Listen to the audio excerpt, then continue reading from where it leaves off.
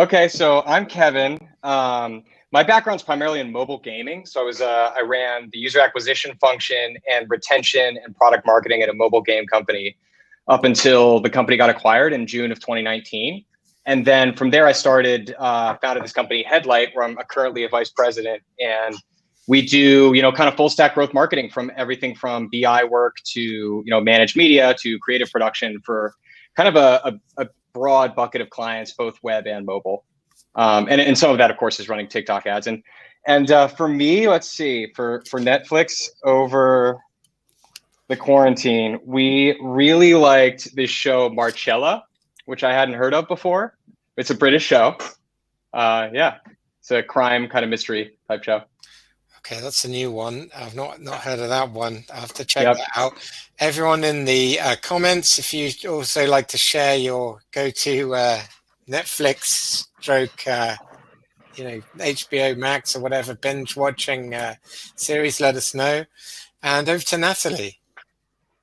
Hi, I'm Natalie Rosenblatt. I'm a senior performance marketing consultant at Feature. We're a mobile growth consultancy. I've been working with apps for a little over 3 years and primarily specialize in new user acquisition for paid social channels, including TikTok. Thanks for having me here today. I'm super excited to be part of this panel and talk all things TikTok with you guys. My Netflix binge show, for some reason, the first thing that comes to mind is Emily in Paris. That's probably one of the ones I binged. Kind of cheesy, but it was a good show. Great. We're seeing much more diversity now. Initially, we were doing this and people were always naming the same thing. Ozark was a common one, but I guess people have got to branch out. This has gone on so long now. Good.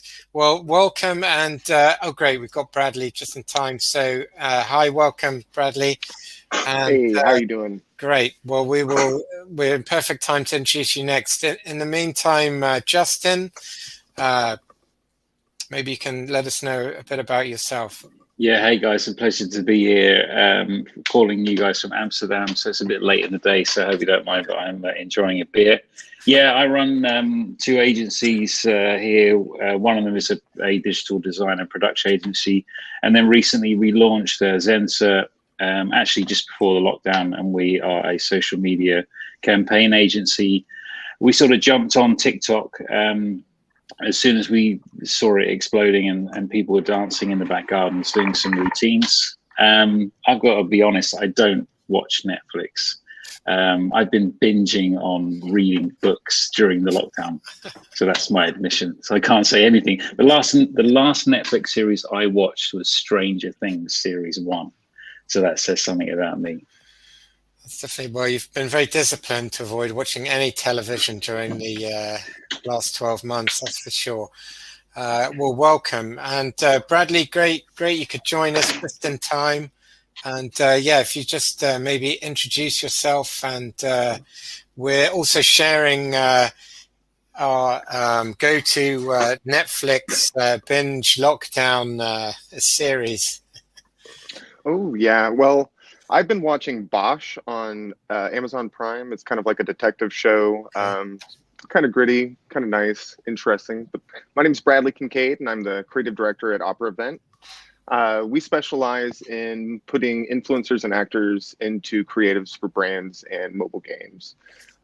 We have worked a lot with TikTok, Facebook, Instagram, and Snapchat.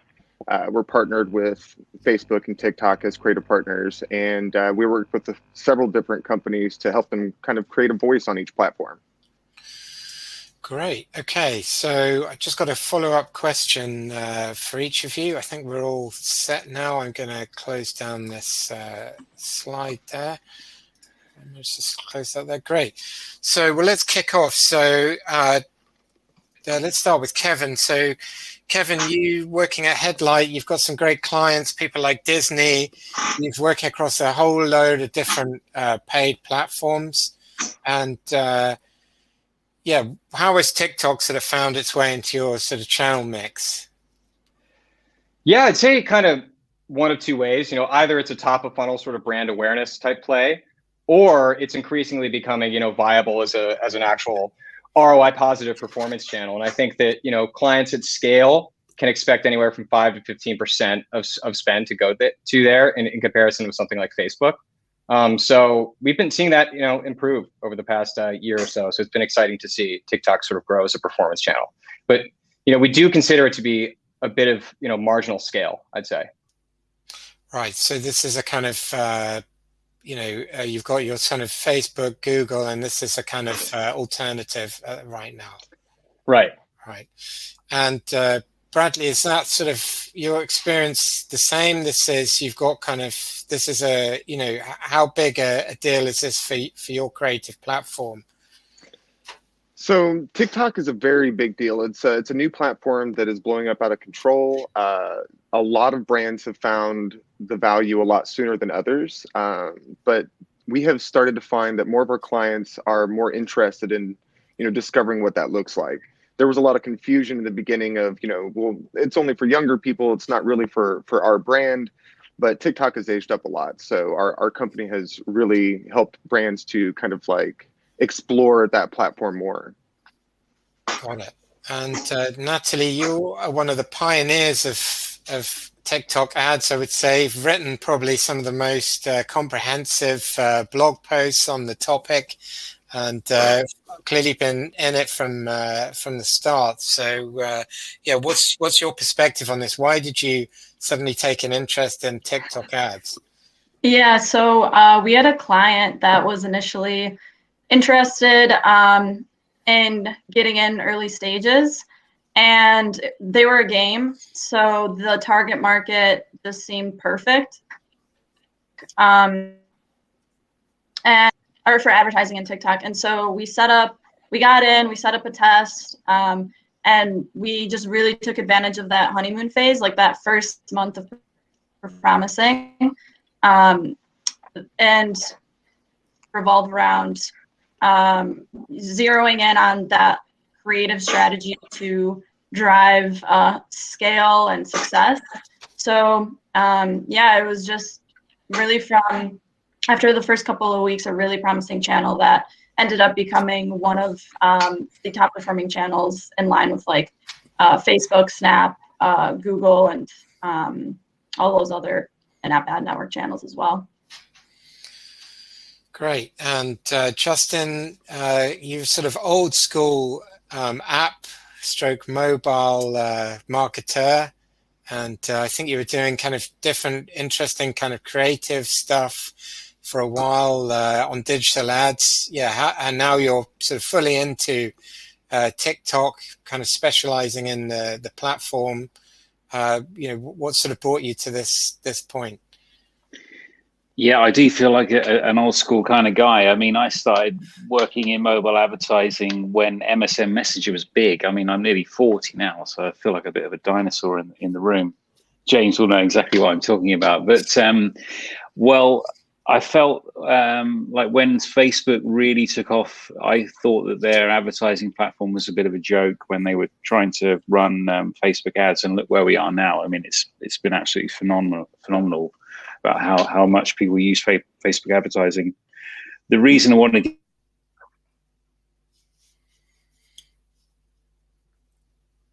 Okay, I think we've lost Justin. Okay, well, maybe I'll come back. Well, let's carry on. I think we got the gist of that. So TikTok ads, a couple of people have touched on it. So, I mean, why bother? We've got some really mature ad platforms like Facebook or Google, or even Snap's been working on its own ad platform for a couple of years now, building new features, make it more sophisticated. Why bother with this new TikTok ad platform? Anyone want to kick off? I mean, I would just say that the reason why it's most beneficial to get involved with TikTok with all these other platforms out there is because TikTok is a place where the viewers absorb the content in a completely different way, and they like to support other creators. And a lot of the brands that have been successful on TikTok are those that start to think like creators and less like advertisers. And you know, the engagement level is just different on TikTok than it is on Facebook. Got it. Yeah, definitely. Agree with that. And the way that like even the user behavior is on TikTok is so different than any other channel. The way that like the content is consumed and like the virality effect of how quickly something goes viral, but then how quickly it dies out is so different. But ultimately, I think that there's just a really big market out there in TikTok that you won't know until you test and see if it's a profitable channel for you. Got it. So I guess this sort of brings us to where you were when you got cut off, Justin. You know, why bother with TikTok as a platform? We've already got, you know, some great ad platforms out there, whether that's Facebook or Google or even Snap. Why bother with TikTok ads? I think, like, to be honest with you, TikTok's the holy grail of creativity, because we've seen so much before, like everyone focusing on data and trying to find every single piece of information about the audience and try and overly target on data. And we've seen with studies and reports that if you focus too much on data, you don't necessarily get better results. Whereas TikTok focuses on engagement, creativity, and, let's be honest, fun. So for me, I mean, I really love to dive into creative and making engaging content. And I think that we're now at a stage where people realize it's not really about how much you can target down on someone. It's about how you can engage them and buy into a product. And I think that TikTok does that really, really well. Got it. And Kevin, you've already mentioned, this is a small part of your mix, but I guess, you know, you're still covering it. Why? Right. So, I mean, the first point definitely is that you can acquire users profitably on TikTok. You know, that's always our first and foremost, you know, reason to expand to something like TikTok. I think increasingly it's been playing a role as a vector for creative production, especially on platforms like Facebook. So, you know, what's working on TikTok is increasingly becoming palatable for Facebook users. And I really think like the whole pivot from high production value to user generated content is really driven by TikTok as like a product becoming popular. So we employ it like that in that sense as well.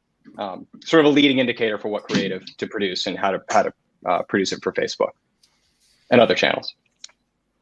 Got it. And looking at TikTok as a TikTok ads manager or as a platform, you know, how good or bad is it when you compare to probably at the most sophisticated end, Facebook, or, you know, maybe, you know, where is it in terms of maturity?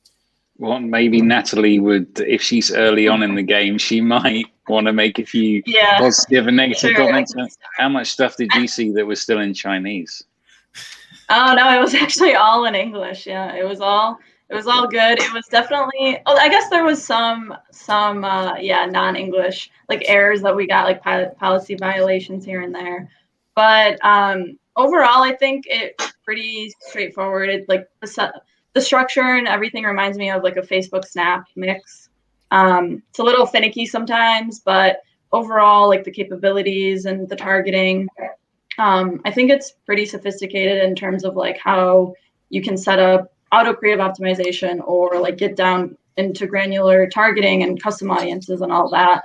I don't think it's from our perspective, like when we first kind of started testing, it was pretty easy to use.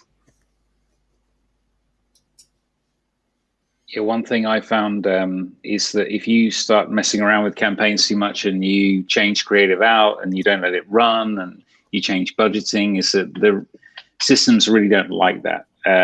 They'd much rather you place in the creative and maybe 4 or 5 different ads and let those run and let the algorithm do its work.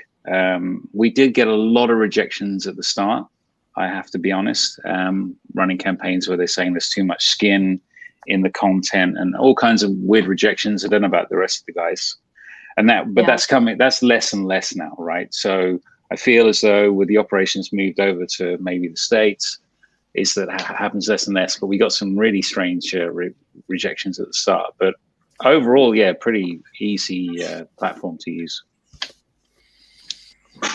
Kevin, do you like working with it? Your team like working with it? Indeed, I very much agree with Natalie. It's like mechanically, it resembles a lot of Facebook in like 2016, 2017, when they first rolling out the app event optimization products and eventually value optimization. And that's really where I've seen the product evolve for the better the past year or so, is that you can't just do things like bid on installs. You can bid on trials. You can bid on complete registration and ultimately purchase, I believe now, although I'm not sure if that's available to like across the board, but you're really starting to see like the outcomes change with the optimization event choice, which is something that Facebook has been great at. So I really think they're just following Facebook's playbook here, and it's comforting as an advertiser, I think, because like a lot of those features are intuitive if you've spent a lot of time on Facebook. Got it. And Bradley, you're integrating with this at, I guess, an API level. How are you finding the platform technically and in business sense? So for us on the integration end, we just make it to where the clients can use our in-home made dashboard to be able to collect their creatives and directly upload them into the TikTok library without having to download them. And that's as far as our integration goes, as far as our platform. Our platform does a number of different things for the client in order to manage large orders and large campaigns scheduled out through quarters. So it helps to be able to have that integration so they can just come in, click a button, send it over to the TikTok library, and then go start their campaign. Got it. And Isha has a question. By the way, if anyone else has questions, please leave them in the chat or the question box, and we'll try and deal with them. We've got 4 TikTok ads experts here, so good chance to answer any. Isha's asking, based on what we've already been discussing, is TikTok, compared to platforms like Insta or Facebook, is this better for bigger brands or smaller brands? Who's TikTok for ads for? Is it, as Kevin said, it's an add-on maybe for your Disneys of the world who have the budget to try and scale up, or is it something where smaller client can maybe try and innovate and get some share of voice? So I have seen both. Large companies like American Eagle, Dunkin' Donuts, they perform, a number of different, very innovative campaigns on TikTok and were very successful. And then I've seen small, average, everyday consumers create businesses from TikTok. So I would say it's absolutely a viable platform for small businesses to thrive on, because one of the things is a callback to what I said earlier, where the user engagement there is so different and they're so supportive. And when someone is like, out there trying to do their thing and they do something creatively and they engage people in the right way, they will get an enormous amount of support back from the community. Whether you're a large brand or a small brand, it's all about how you engage. Yeah, I'll second on that. I think you made a brilliant point there, Bradley. I think it's open to absolutely everyone, just the same way that Snap and Instagram and Facebook campaigns are open to everyone. It's just execution is key. We worked with 2 clients. One had an amazing organic profile on TikTok. They put in loads of content, and they had loads of videos, and then they ran paid campaigns, and their performance was way better. We had another client who just kind of had 3 videos on their organic profile, and they didn't really pick up on anything really conclusive in their campaign. So I think as long as the execution is really good and there's consistency, it makes a big difference. I think Daisy asked also a really interesting question just there in the chat about ROI on a web-based campaign. I mean, it's still brilliant for big brands and small brands to do campaigns on TikTok, but there are some improvements needed, because you can't track conversions, post-click conversions, for example, on TikTok. I think there are some holes there. So maybe some people are holding back because there are still some improvements needed on the platform. Any other comments on who the TikTok ads platform is for? What type of clients or brands? So pretty much everyone should give it a go, I guess. All right, good. So, well, based on that comment from Daisy, what about tracking and analytics? What's the best way to measure success of the campaign on TikTok? What sort of metrics are you tracking? And how robust is this tracking? So yeah, I mean that's really a core limitation I think of the platform now is that whatever optimization event you want to send back to TikTok, that has to occur in the session because it's all cookie based or it's session based. So we work with clients in a variety of ways to sort of get around that. One of which, for example, is to direct to something that's really simple to fill out, like an email capture form, and then you hit them on a webcam or an email campaign that is specific to people who email that you captured through that, and then create customer profiles and measure ROI that way. But it's not as plug and play as Facebook is in general, and sometimes you got to be creative as to how to track that. Yeah, we were using an MMP and basically optimizing on CPI using the UI, and then just basically using MMP. But we would use like the vanity metrics, like click-through rates, conversion rates.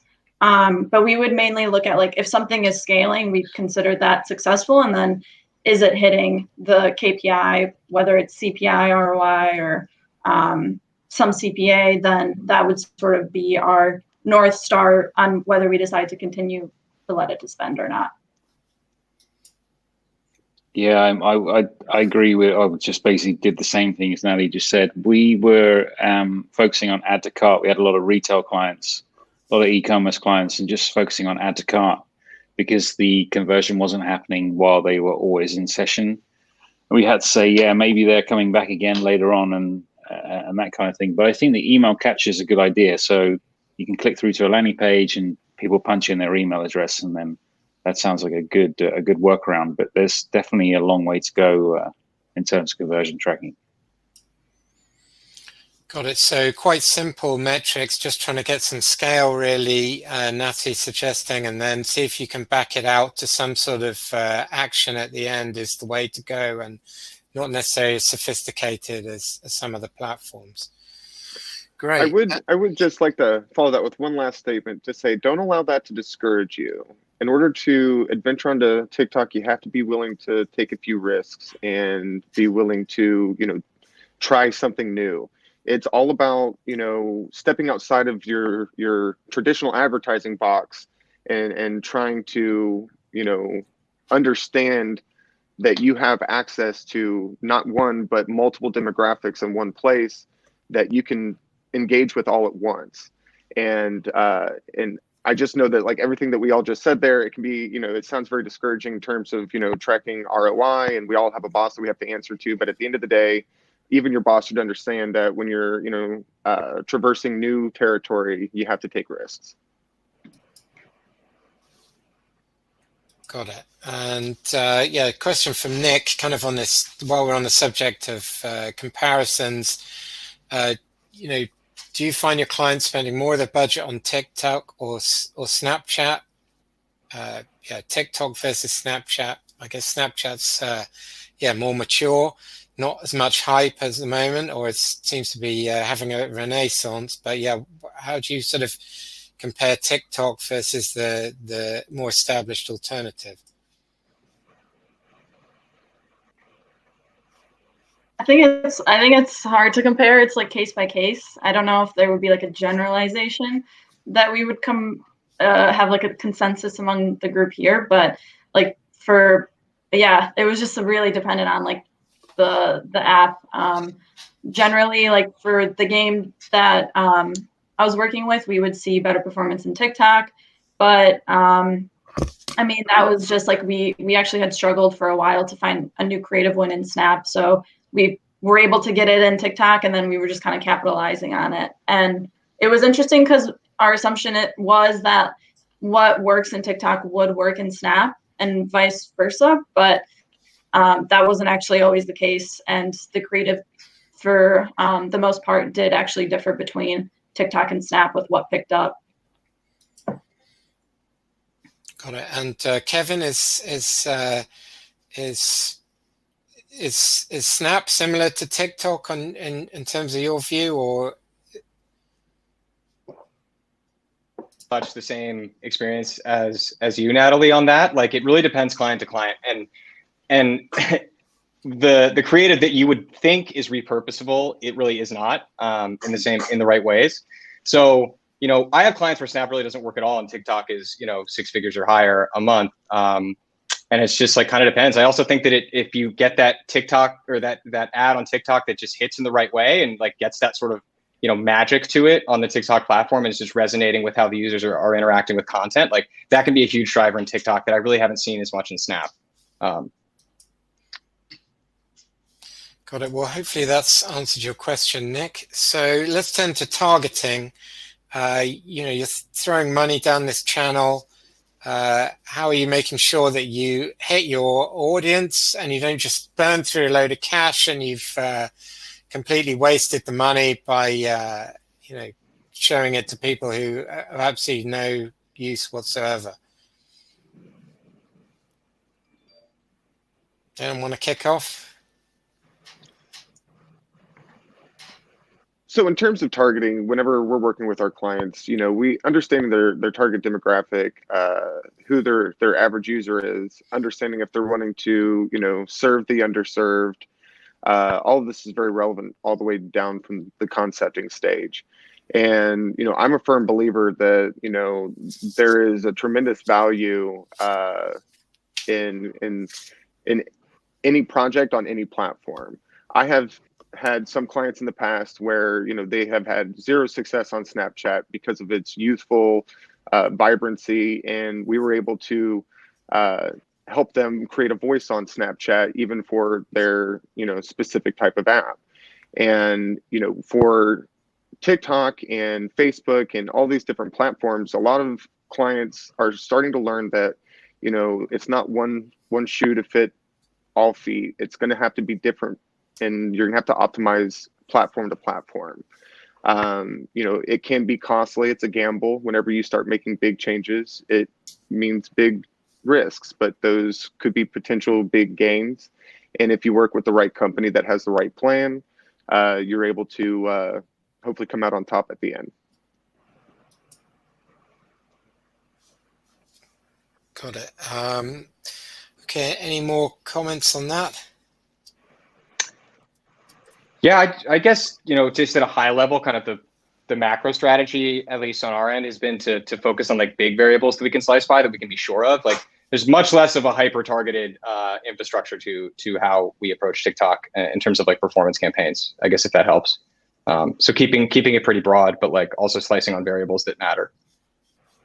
Yeah, we also found most success actually with broad audiences, and then TikTok released like this new like behavior or like organic behavior target based off of like if you comment, like I don't know, view certain videos on or within certain categories on like in the last 7 days or 14 days. We actually found a lot of success with that too, but we mainly the main lever that we would pull was on creative. It didn't really seem to matter. Like as long as we had a good, strong creative, it seemed like you could push it in any audience and you would see strong performance. Got it. And Justin, any comments on targeting?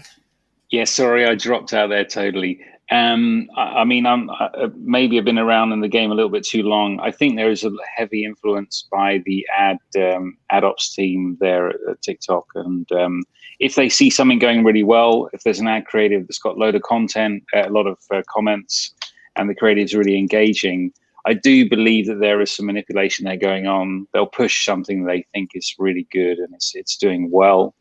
And at the end of the day, you can reach a really wide audience. So I don't think targeting is super popular. It's somehow nice, though, to think that if you target on an interest level and an age group, that you can do some basic targeting. But again, it really comes down to creativity and engagement. I should one more thing I wanted to add on that. Like we haven't really seen the market verify that prices are different between two audiences. So like taking a very specific audience that should be high value people, like we don't see the CPMs be dramatically different from a broad audience. So like that leads me to believe that they're either priced improperly or inefficiently, or there isn't that much of a difference. Well, you mean where the little arrow points out if you're going for a broad audience or a narrow audience? Is that what you mean in terms of price difference? No, I mean the cost per impressions. Yeah, I don't see any difference at all. No, Not much. no, not much. Yeah, not much. Yeah, yeah. I mean, one thing I can say for sure is that when we run a campaign and then we've played around with the targeting after it's gone live, we've noticed that the performance has gone down. So we really learned our lesson. We put in our ad sets. We let it run for a while, and then let the algorithms do their work, to be honest. Got it. So we've talked a bit about why use TikTok ads. We've talked a bit about the targeting, a bit about tracking. So what about creatives? This is the absolute engine, by the sounds of it, of a successful TikTok ad campaign. You know, what are your tips for this? We've had a few just now talking about e-commerce from Savannah, but yeah, how should people be approaching creatives on TikTok?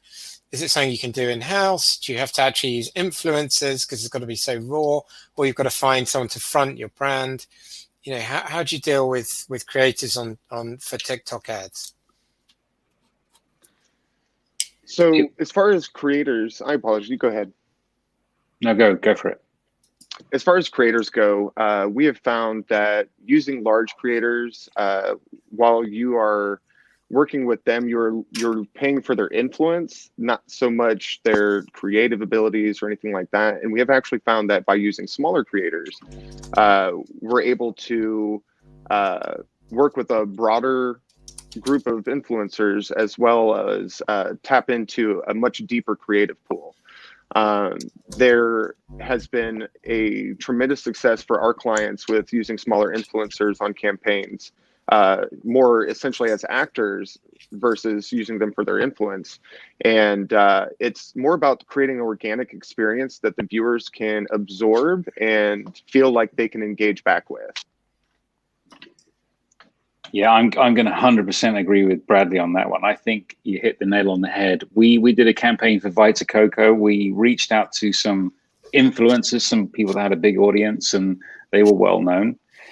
They were difficult to get hold of. It was a little bit outside of the budget for the client, so we went back to them and said, "Hey, why don't we work with some influencers in the creator platform?" And then, yeah, the budgets were good for what they were able to do. We worked with 3 creators. They produced 3 TikToks each. And it was just phenomenal. I mean, it was amazing engagement. And I think Bradley's absolutely right. Just don't think about the audience that they have, but about how they can be creative and do some really cool stuff that fits in with TikTok. Absolutely brilliant.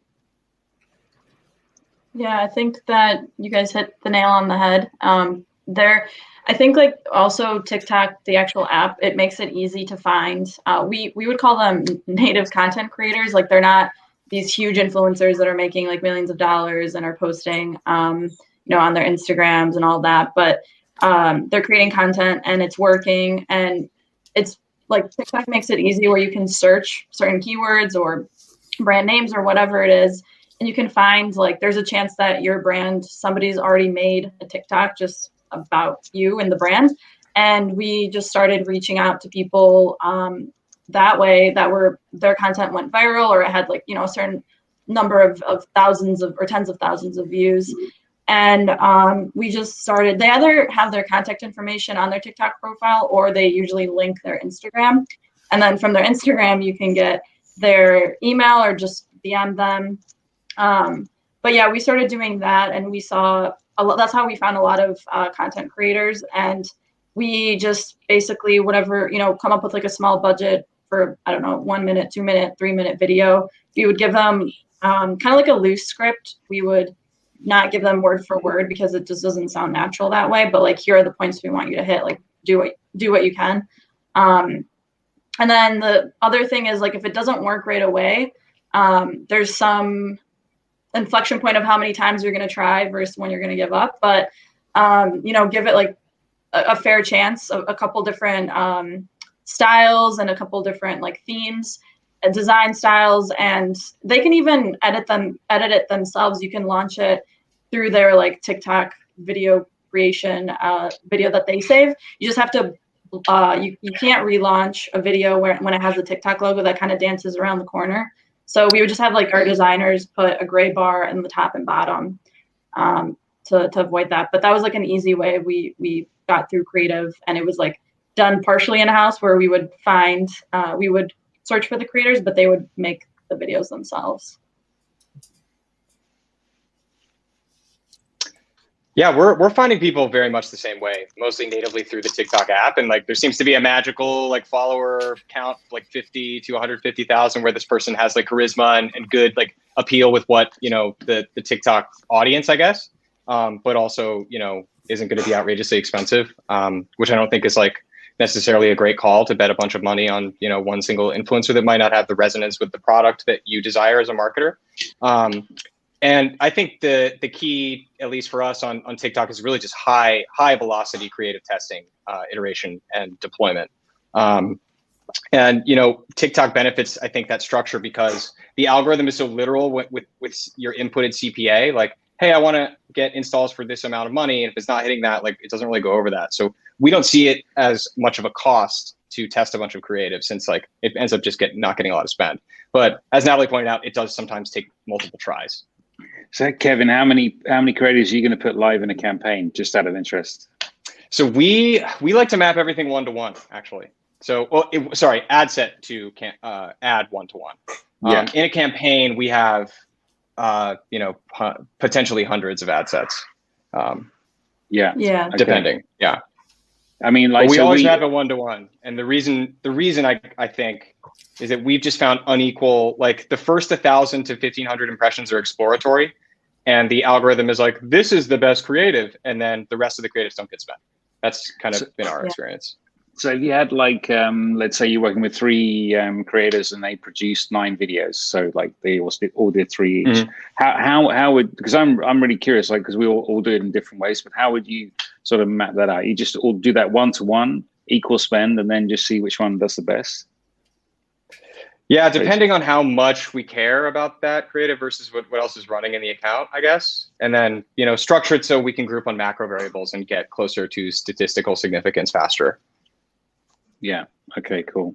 So we've had struggles with clients saying, we want to, you know, that's always the way with clients, like, we want to push this creative or we want to do this one.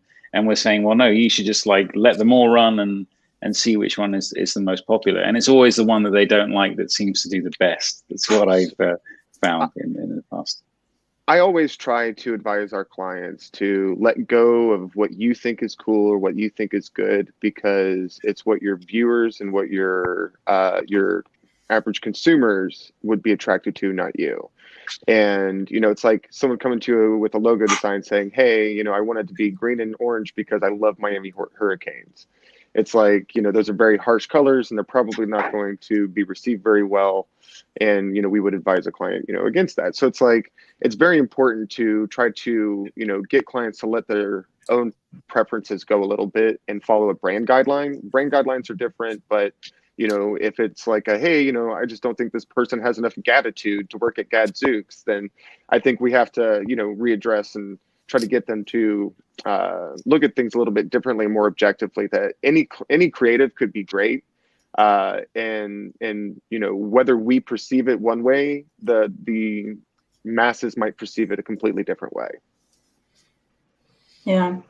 Kevin, we had the same challenge. We would launch like 3 to 5 new creatives in an ad group, and we had like a separate testing campaign. But that problem just happened every time, where like it would only favor one ad. A lot of times even the others wouldn't even get impressions. So a workaround was like single creative ad sets. We definitely have seen that work.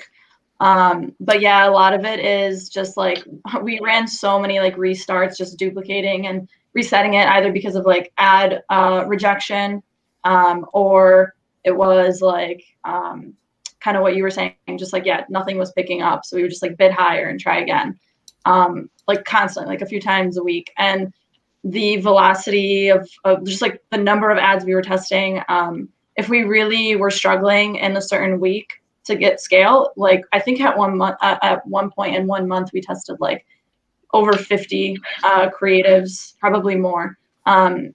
So if you don't have the resources, another like trick, I guess, that we found was trimming videos. So like have it start at 5 seconds in or like 10 seconds in, because when we looked at like the percentage of 100% video watched, the drop off was like so significant after like a few seconds.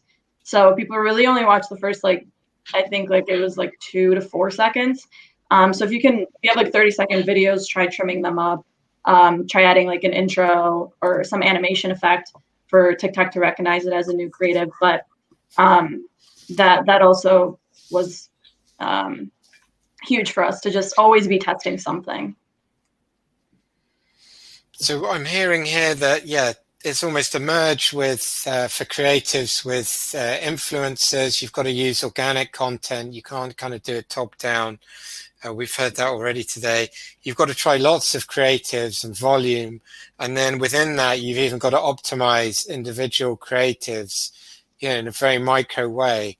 So I guess, Bradley, that sounds like the genesis of your platform, right? Yeah. Yeah. Pretty much. You know, You must be onto something. My email is, no, I'm just kidding. It's, the thing is, you know, for us, we are always learning, you know, and everybody who works in an advertisement agency should be always learning, because what's popular today is not popular tomorrow. And, you know, to be able to adapt and overcome and pivot is important. And that's something we are very good at. And we have been constantly working with our clients to even perfect the way that we work with our clients, down to making sure that, you know, our first campaign is even more impactful than a typical starting campaign with another client.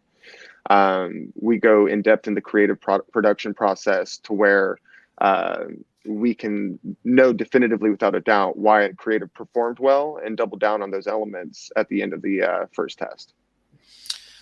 Got it. And Shamel is saying shorter creative ads for the win in the chat. I don't know if you guys agree with that or not. But it all depends. So when concepting for a creative, I always ask myself, what would make me stop scrolling? And if you can create an engaging enough experience, we've actually seen retention all the way through the end of the ads with some of our creatives that we perform. So it's all about the story, and TikTok is a great place for storytelling. And if you're a good storyteller, you'll do well. Great. Okay, so final couple of questions. In terms of the tech stack, Natalie, well, apart from the Opera event, of course, Natalie has mentioned MMP. You know, what should you be using to you know, and is it just, are you running everything just via TikTok ads manager? What do you need in your TikTok ads stack? I mean, if you have an MMP, I think that would be sort of your source of truth. Either AppsFly or Just, which have a singular branch. Those are the main ones. But if you don't have it, I mean, you just rely on the ads manager.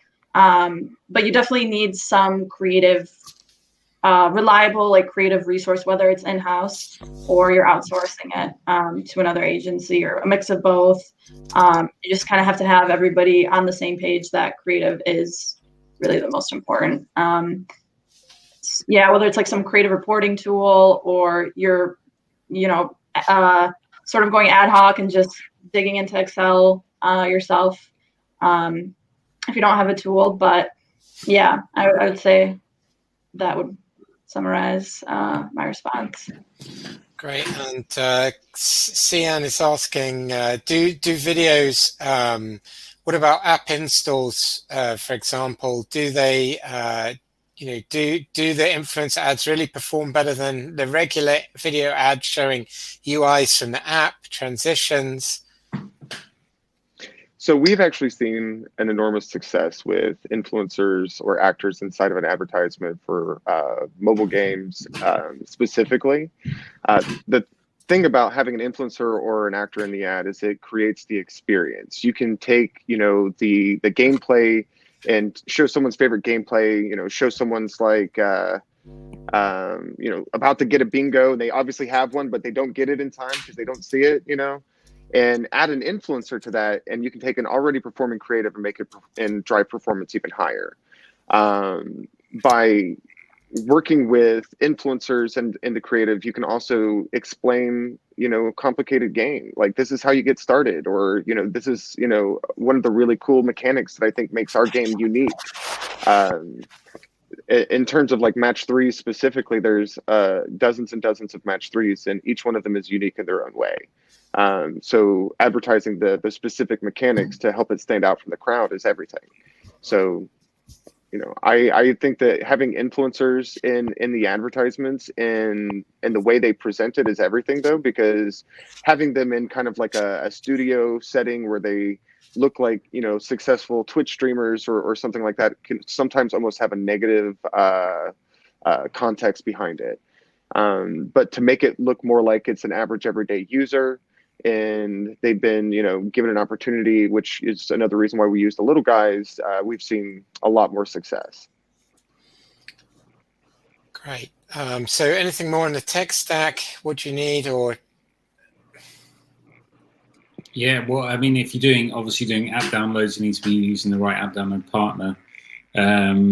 Tech stack wise to run on TikTok, I've been hearing a lot more recently that it's handy to have potentially using Google DoubleClick so that you can track things effectively, because like click, I don't know, I dropped out there for a minute, guys. I completely lost you, so apologies if you've already covered this, but you can't use UTM tracking in TikTok at the moment, so handy to have Google DoubleClick to do tracking and that sort of thing. But I think the great thing about it is it's pretty much plug and play. You're ready to go.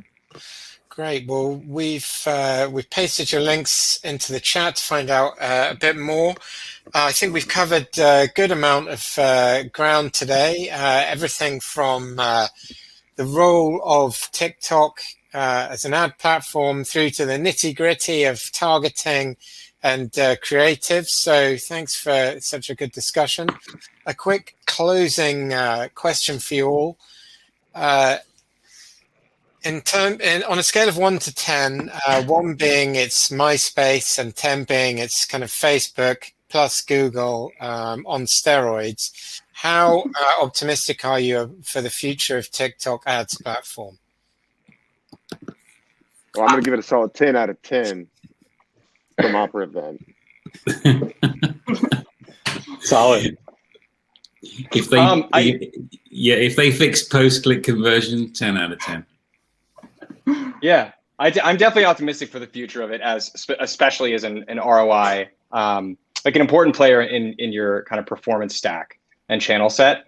I don't think it's a fad anymore. It started in early 2018. Like, I think we've got some kind of staying power here. And the ad products keep getting better and better. I think the impact of iOS 14 is going to be a bit unclear on just the whole ecosystem at large. So we'll wait to see with that one. But yeah, I give it like a 6.57.